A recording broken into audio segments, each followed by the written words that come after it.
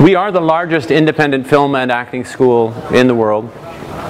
Those of you who have been to our website have seen that Steven Spielberg sent his son to study with us. You also may have seen that in addition to that, he came last year as a guest speaker to New York Film Academy. The guest speaker list, if you go through it, you'll see a lot of prominent directors, cinematographers, producers, actors, Glenn Close, Tom Hanks. These are people who come and speak on a regular basis at New York Film Academy. So we have a very good relationship with the industry.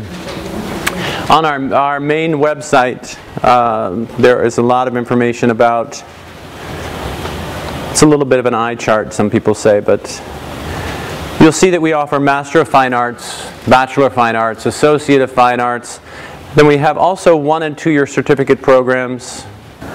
The admission process for New York Film Academy is fairly simple. We have what is called open admissions. We do not require that you have studied in your chosen field prior to this. In fact, we have some students who come to us after studying medicine or law who have realized that they've satisfied their parents' requirement that they get a degree, and now they're coming to us to get the education in their area of passion. And that primarily for us is what we want. We want to work with people who are passionate. We do have financial aid for international students, so let me just say right out front, we do have that opportunity. The terms for the grant are financial need. Okay. And considering that film school is expensive, I don't know anybody who doesn't have financial need when you're considering film school. Maybe Steven Spielberg's son, I should say. There are some people who can afford to just pay the tuition. But for the rest of us, mere mortals, who need to eat as well, we do have the grant. Now you would complete the grant application only after you have completed a program application. And within that process, it's going to ask you for an essay. Now the essay for financial aid is different from what we would call your narrative statement or statement of purpose for your program application. In your program application, you want to be the best Israeli film director ever, and in your grant application, you want to say, I want to be the best, but financially, I'm one of 6 kids, my mother doesn't work, I've got a sister who's getting married, I'm actually one of 9 kids, I lied. So these are the things that we need to know, the circumstances in the household that if we look at an income statement, which is also required, we wouldn't know. So you would provide financial verification information as well as an essay that sort of describes your situation and why. You also could express your passion, but sort of more on the side of why you should be considered for a grant. It is on a sliding scale. I've seen the least I've ever seen anybody get was $3,000. The maximum is $10,000. Other sources, we do accept third-party funding. So if you find scholarships or grants or loans outside of those that are on our website, we do accept that kind of funding. We do have a housing coordinator at all locations, and that includes year-round in Brisbane, Australia, year-round in Florence, year-round in New York, and in Los Angeles. If you're looking for locations, you'll see also on our locations page that we do workshops around the world: Paris, Florence, Lugano. We also have options in Japan, in China. All of our instruction is in English, and for those of you who are looking to strengthen your proficiency in English, whether you study English here in Israel or come to the US for 4 weeks of intensive English, I do strongly recommend that you're confident in the language before you start to study and try to learn in it. We are probably, of the US, one of the most international schools in the US.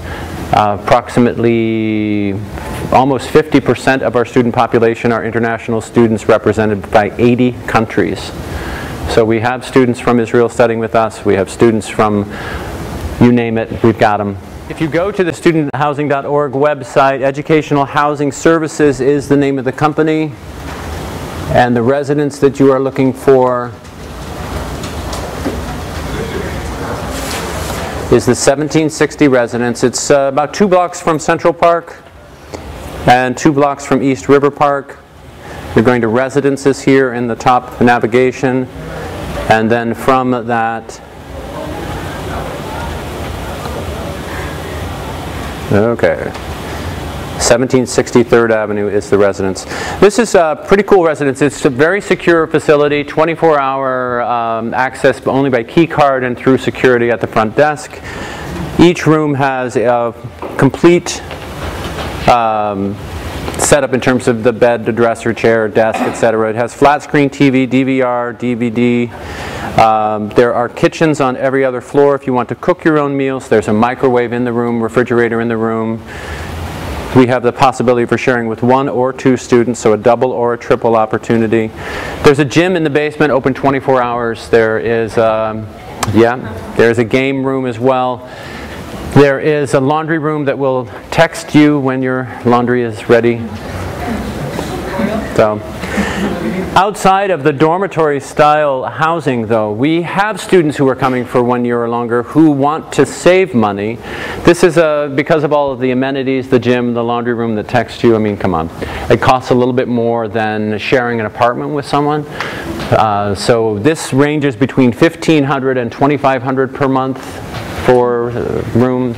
But we have students who are paying $500 to $1,000 by sharing an apartment or renting a room available. I had a student living on 5th Avenue for $500 a month.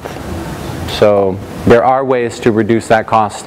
We have, and again, the housing coordinator would provide that opportunity. In LA, the housing is almost across the street from the New York Film Academy. It's the Oakwood Apartments, and that's oakwood.com if you wanted to look at LA accommodation. Internships. Let's talk a little bit about internships. Internships in film are of very little value except in one area, and that is in producing. If you are, in fact, if you're a student in our producing program at New York Film Academy, it is a requirement that you have meaningful work for you to do. If you're on the, you won't be necessarily on the set in a film internship. You will be making coffee and getting copies and that sort of thing. It's, there are documentaries about this experience that people have had with internships in film. So what our objective is to train you so that when you leave us and you step foot on a set, whether it's as an actor or as a filmmaker, you know what to do. And you are infinitely hireable to do that. About 75% of our student population reports that they are working or have worked. Now, no university or school can promise that after you get your education you're going to get a job. That's going to be entirely up to you with how you use the education, what you do with the education. Fortunately, I think that people come to New York Film Academy because of who we are and what we do. We are the most hands-on and practical school in the world. If you come for a 4-week workshop or the 1-year program or a 2-year program or a master's program, you will shoot your first project in your first week. In 16 weeks of study, you will have shot 7 projects. You will have been in class Monday through Friday from 9 a.m. to 9 or 9:30 until 6 or 6:30 in the evening. Guest speakers monthly on Wednesdays. The editing lab is open until midnight. You will check out equipment on Fridays. And over the course of a weekend, you and your classmates, because you'll be in a crew of 4 students, you will go out and shoot 4 projects over that weekend. You will come back, check in, deliver your film for processing. You'll start your editing process, screening, getting critiqued before you go into your next project. So it's very much what we call workshop-based education in that regard. Everything is building toward the next project. So starting with mise-en-scène into continuity, into montage, a semester midterm film to demonstrate the learning, going into text and subtext, improvisation in film, and then a semester film of 10 minutes. You work with the RAS, you work with DVX, DVR, HVX. Students who have gotten hired by directors who have been more successful than they are. One of our Egyptians hired a Brazilian cinematographer who he studied with at New York Film Academy. Why? Because he knew his work from studying with him. So you're networking within school, you're networking outside of the school. For our actors, that's again the same sort of thing, is understanding who's doing what, when, where, and how to get yourself seen, how to get your show reel seen.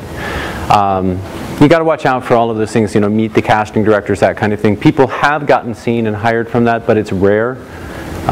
More so, you just want to make sure that you're known as somebody who shows up on time, prepared, ready to go. So I don't know what else or what more. I don't even think I could fill an hour with saying that you need to be a good student, you need to put your creativity into it. Because without that, without your passion, without everything, whether that's transferred to the screen with you being shot as the actor, you writing the script, you being the cinematographer, or you as the director, it ultimately will always come out to what's on screen. And from there, that will either open doors, or people will say, not now, or you're growing, or you're developing, or, you know, call me when you have something else. If you're a film student and you're showing at festivals, your short project, make sure that you have a feature-length film in your back pocket, so that if somebody says they like this, what else have you got, you're able to reach in and say, here's the script for my feature, or at least the synopsis. And you ought to be able to get that down to your 60 or 90-second elevator speech. If you find yourself in the elevator with somebody and all you have, I'm serious, you may have only 90 seconds to sell somebody. And that's where you get these weird things. It's like Alien meets Angels in America. Okay, sounds interesting. Let's meet. All classes are required. And for international students, attendance is not an option. You must be in class. If you miss a certain number of classes, I think it's 19, then you are most likely going to be asked to be dropped from the program or restart the program. Or if you're dropped, your I-20 is canceled and you have to return home.